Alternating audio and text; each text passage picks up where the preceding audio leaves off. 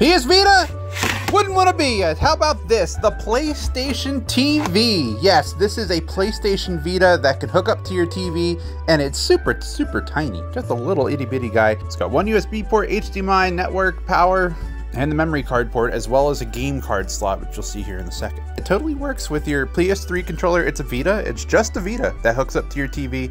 It still has that HDCP that the PS3 has that encrypts the recording, so it's hard to split the signal. But all in all, this is a really neat unit. I'm just not sure exactly who it was for. The Vita struggled anyway, but would you want to have a